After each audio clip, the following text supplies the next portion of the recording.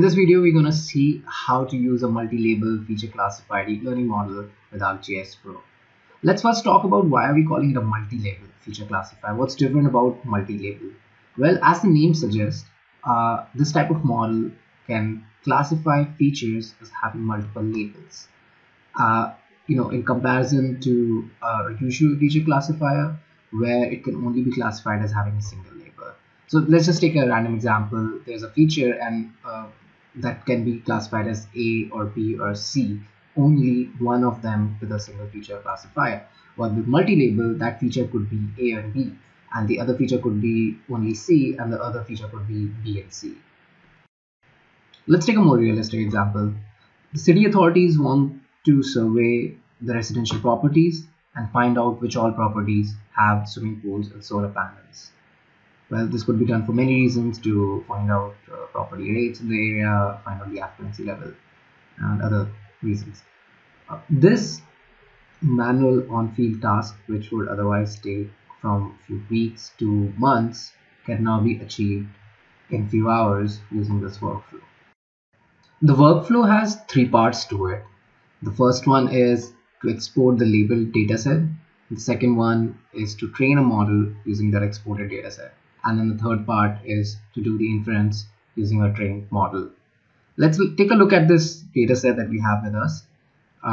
We have land parcel polygons, and say if we click on this one, and we can see this polygon has a swimming pool and solar panel here. So we can see this one is marked, pool column is marked as 1, solar panel is marked as 1. 1 denotes the presence and 0 denotes the absence of a label. This one has only a swimming pool, so only swimming pool should be marked 1 right over there. And let's see another one. Okay, this one has only solar panels, so this should be marked 1 for solar panels. Yes, great. Let's take a look at the attribute table for this feature layer. And one important thing to notice over here is the field names here for multi-label has a specific format. It says multi-label M and L capital underscore followed by the name of the label.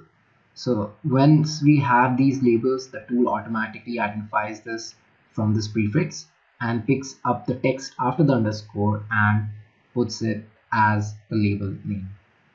You can also see I have another field here called multi-label none. That's only because a lot of polygons, land parcel polygons in this data set neither have a swimming pool nor a solar panel. So I want my model to also learn that the land parcels without a swimming pool or a solar panel.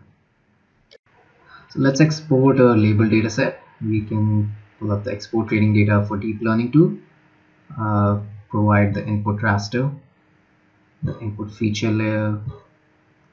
Okay, tile size, I want to create bigger tiles so that each land parcel is within a tile, and metadata format should be multi-label tiles. Also, I want to blacken around the feature so that each tile has only that one specific land parcel and nothing around that land parcel. Cell size, I want a really high resolution imagery, so I'm giving it a 15 centimeter, and then I need to give it a name, and you can hit run. For the sake of time, I already have done this before, and we have this data set here, and we can take a look at it, how the tiles look like. So this is one land parcel in one tile, pretty high resolution. We can see the solar panels.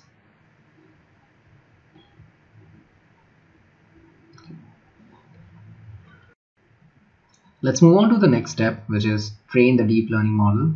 You can use this tool, train deep learning model.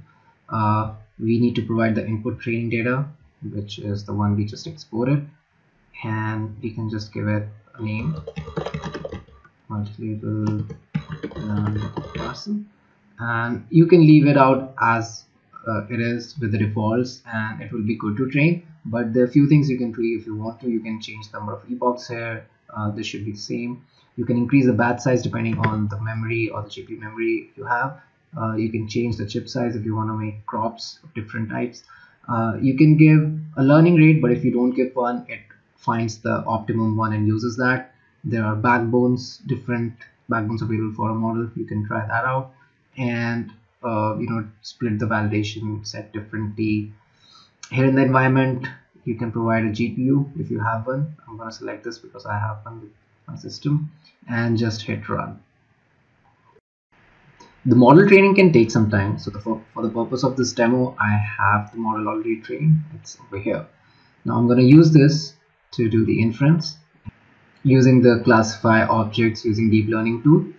I provided the input raster, the input features, and I'll probably call it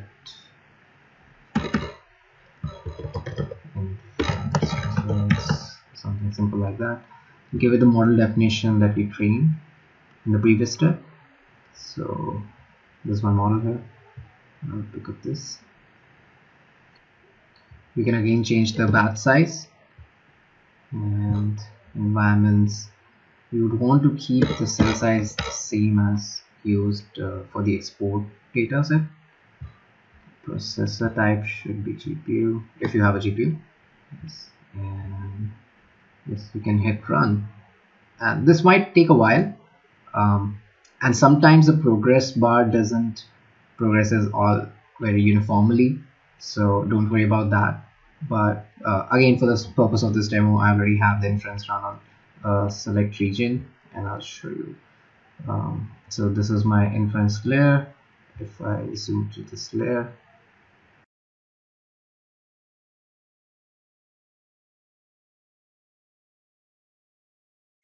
so let's switch to the results. Let's see. Okay, so this one has a swimming pool, and we can see, okay, it has a confidence of 0.99 for the swimming pool, and the class label is a pool.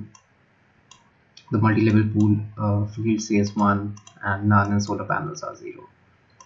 Let's look at this one. This has a solar panel and a pool, so we can see that pool is 0.98, solar panel is 0.87, and the label is pool comma solar panel. Multi-level pool is 1, solar panel is 1, none is 0. And let's try to pick up something over here which has nothing. So we can see that the none confidence is pretty high, and the pool and the solar panel are low, and it has been correctly classified as having none. This is, both of these are 0 and none is 1. In this video, we saw how to use a multi-label feature classifier deep learning model in ArcGIS Pro. Thank you for watching.